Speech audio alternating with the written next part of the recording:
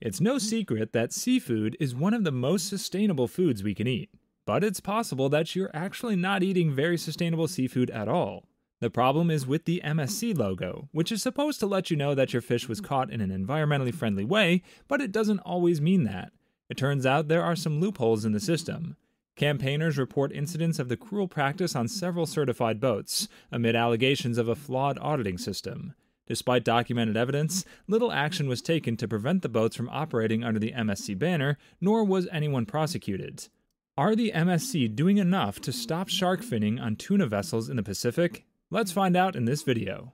An independent investigation has been ordered by the Marine Stewardship Council into reports of shark finning aboard tuna vessels operating in licensed fisheries in the Pacific.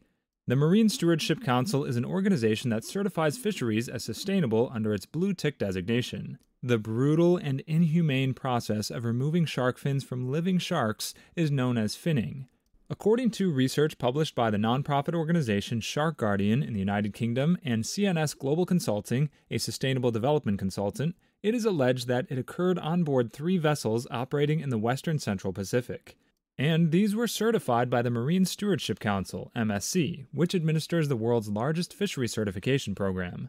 According to official records obtained from independent observers who monitor fishery compliance and viewed by The Guardian, shark finning took place on board vessels participating in MSC-certified fisheries in both 2019 and early 2020. They reported silky sharks and a black-tipped reef shark as having DFR, which stands for discarded fins retained. This is a reference to the practice of chopping fins off of living animals and tossing their bodies overboard. According to the International Union for the Conservation of Nature, IUCN, both of these species are near threatened with extinction. According to the findings of a study published the previous year, 1/3 of shark and ray species have been overfished to the point where they're nearly extinct. The charitable organization claims that despite the existence of documented evidence, virtually little action was taken to stop the vessels from operating under the MSC flag, and no one was prosecuted for their involvement in the scheme.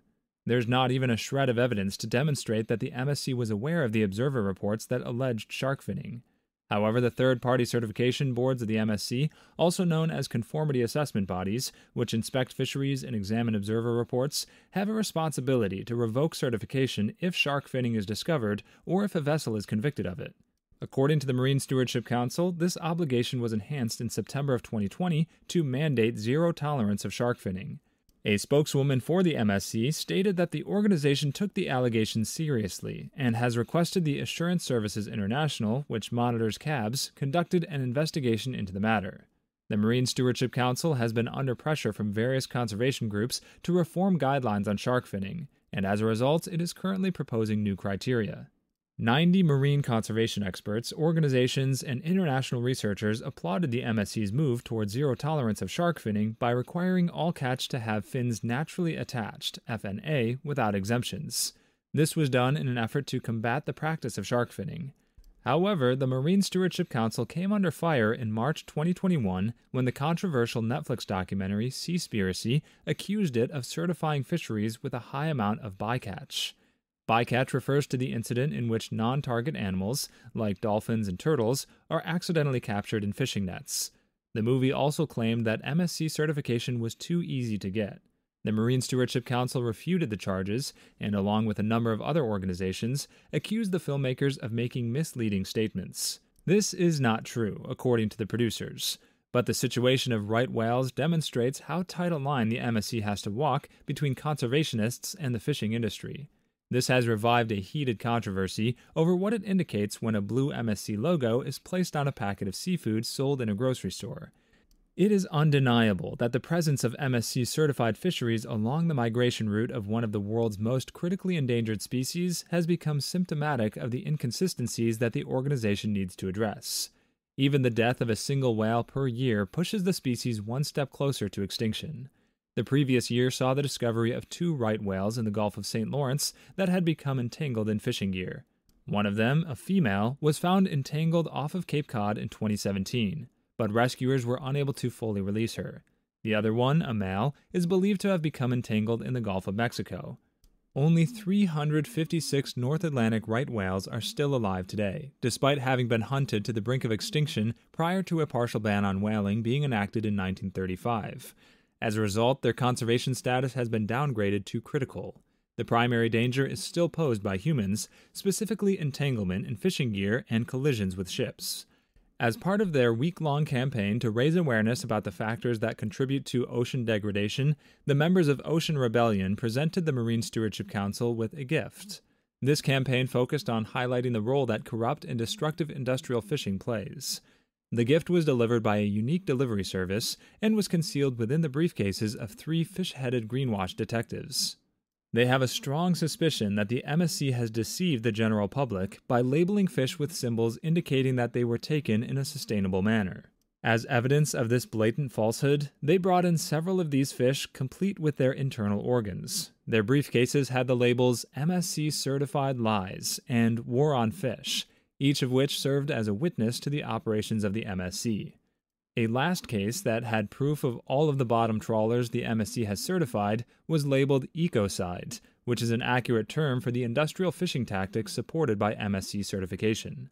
On its labeling, the Marine Stewardship Council does not differentiate between industrial fishing methods and artisan fishing methods, even though it certifies all fishing methods as environmentally friendly and sustainable. Ocean Rebellion has demanded that the MSC stop deceiving people who purchase in supermarkets. They're demanding that the truth be revealed about the destruction that bottom trawling and other forms of industrial fishing cause to marine life and the seafloor. In addition, the Marine Stewardship Council makes it possible for its members to receive their certification by having them pay a fee to join the organization. Ocean Rebellion has announced that this constitutes an obvious conflict of interest, which renders any certification provided by the MSC null and void. Fish items with the MSC mark have been recommended to be avoided until the MSC can get alternative funding. Sophie Miller of Ocean Rebellion said, "We demand that the Marine Stewardship Council tells the truth about destructive fishing methods and immediately stops greenwashing the industry with sustainability lies." Rob Higgs added, "The MSC must tell the truth about the depletion of the oceans. Many fish populations are close to extinction. Even the government terminology of calling them fish stocks and describing them as not yet fully fished implies an industrial perspective on something that we should be looking to protect as if our lives depended on it, because they do." The MSC argues that it's impossible for them to incorrectly deem something sustainable when they use science and data to evaluate scores. However, we do think that data and science can be inherently biased and influenced by outside factors, so we're not sure this is enough of an argument. The question remains, how sustainable can something ever be when the demand is this huge and multinational? For us, we are wary to trust anything implemented on such a massive scale over small-scale localized businesses. That doesn't mean the MSC is inherently unsustainable. In point of fact, Planet Proof asks the MSC and all other certification bodies to go further and propose a stop of industrial fishing until the situation of global ocean fish stocks is known for sure, with any fisherfolk harmed by the suspension receiving compensation from their respective governments. This request is made to the MSC as well as to all other certification authorities. So what steps can you take to assist with this matter? We ask that you please share this video in order to bring attention to the plight of wildlife and the state of the environment in countries all over the world. Well, that's it from this video. What do you think of the unsustainable practices of MSC? Share your thoughts by commenting below. If you enjoyed this video, hit like and share this video with your friends to help spread awareness. Also, consider subscribing to our channel for more interesting videos every week.